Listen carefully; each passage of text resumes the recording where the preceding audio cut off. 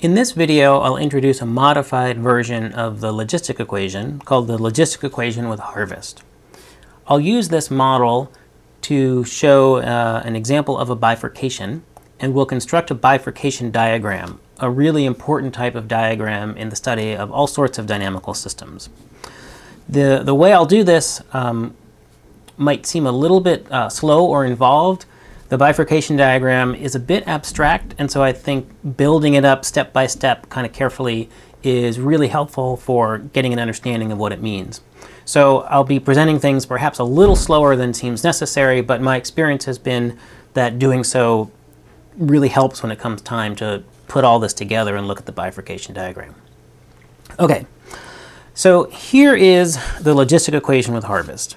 Without this H term, this is the regular logistic equation. R is the growth rate, and K is the carrying capacity. And I'm going to add another parameter, H, which we can interpret as the harvest rate. So for concreteness, I'll think of that we're modeling some fisheries in a lake or a bay or something, and H is the rate at which we catch fish. And H here would just be a number, like a number of fish. So a manager might set H at 50. We can catch 50 fish a year, or 100 fish, or 3 fish. Notice that these terms here are density dependent. The growth rate depends on the numbers of fish that are present, P. The H term, how many we harvest or catch, does not depend on the number of fish that are present. That's maybe not an entirely accurate view of things, but maybe for some fish that are dumb or slow or easy to catch, you can catch them without independent. You can catch them equally well independent of how many there are. And as you probably guessed, this is a model to not take too seriously. I don't think anybody thinks fisheries are really described by this, but it's a model that'll help us think through some trade-offs and ideas, and I'll talk more about kind of how we can generalize from this model towards the end of this video or in the next one. Okay, so we've got logistic equation with harvest, and what I'm going to do is analyze the logistic equation using qualitative techniques for different values of H. And the first value I'm going to do will be a little bit boring or redundant because I've already looked at this. And so this is the case where H is 0. So this means we aren't harvesting any fish at all. And this is the same numbers I plugged in before. So picture is the same. We will have, if the population is in here, it's increasing. If the population is above 100, it's decreasing. So we have a stable fixed point at 100 and an unstable fixed point at 0. So I'll draw the phase line for that. Here it is. There's a fixed point. There's a fixed point. And I'm going to use a scale that's designed to sort of line up with what's on this. And I'll make a note to myself that this was the case when H is 0. Oh, and I should put a few more arrows on.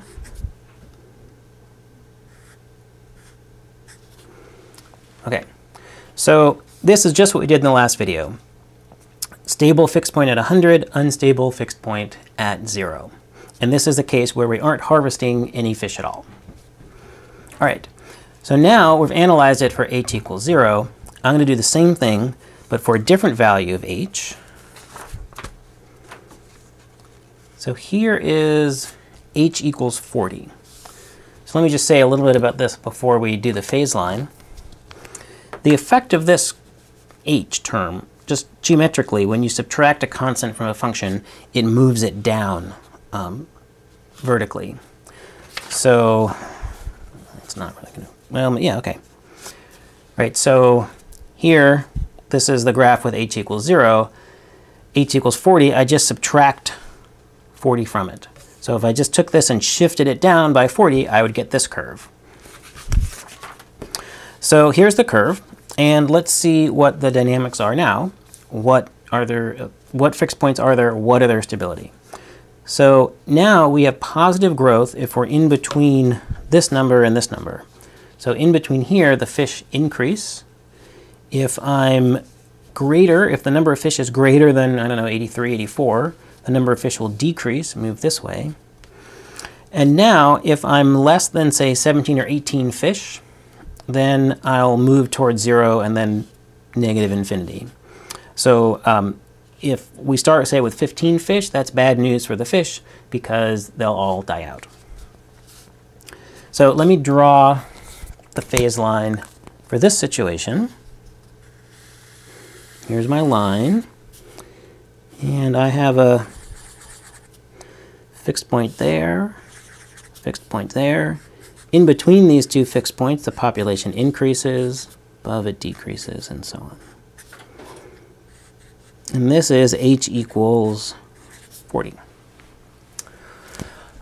Note, by the way, that the steady population, you might think, okay, the steady population, the carrying capacity used to be 100, and now if I harvest 40 a year, presumably that would move it down to 60. And it doesn't quite work that way because this has a pretty large growth rate. So yes, you're harvesting, but they're also growing, sort of growing back part of the way towards the 100, which is what it would want to be, what the population would go to if H wasn't here. So now the new steady state for this fishery would be 82, 83.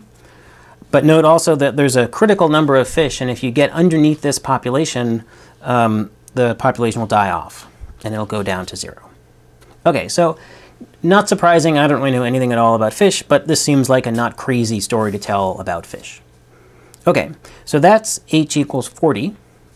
Now I'm going to try another h value. So this is h equals 65. Again, notice that as h gets larger, this curve, it's an upside-down parabola, moves down the axis. So now this has moved another 25 down, and it's just kind of barely peaking up above this axis. So now we're harvesting a lot of fish a year. We have 100, the steady state, the carrying capacity is 100. We're harvesting 65 a year. We might think, oh, is that too many? Is that going to make the fish die off? Well, let's see. We do have a region of growth in here. If we're between these two values, the growth rate, that's on the y-axis, is positive. So the population will increase till around a little less than 70. If we're above this value, it'll decrease and stop at 70. And if we're to the left of here, it will decrease towards 0. The fish will die. So let's draw the phase line for this. There's my line. And now I have a fixed point here and there. Remember, fixed points occur when the growth rate is 0, so here and here. In between these two points, the population grows. To the right, the population decreases, moves to the left. And if I'm underneath, if I'm below this value a little more than 30, the fish die off. Bad news for the fish. Okay, and this was, I'll make a note to myself, h equals 65. So that's the phase line for this differential equation with h equals 65. All right, I'll do two more h values. Next, we'll do h equals 75. And this is an interesting one.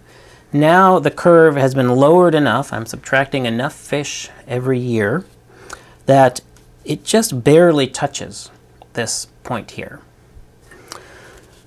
So what might the phase line look like for this? And I'll draw the line in.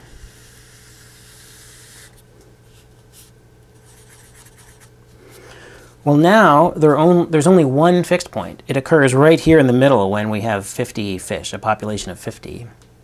If I'm above this, I decrease, and if I'm below this, I decrease.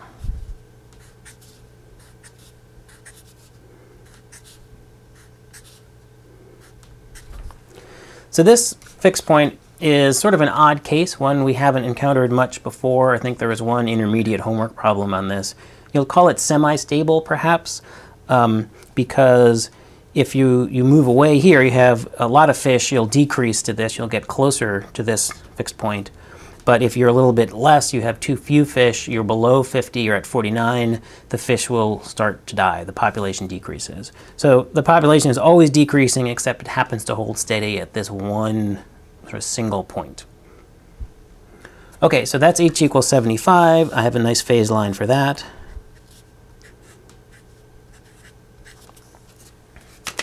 And one more. Maybe you can guess what's about to happen.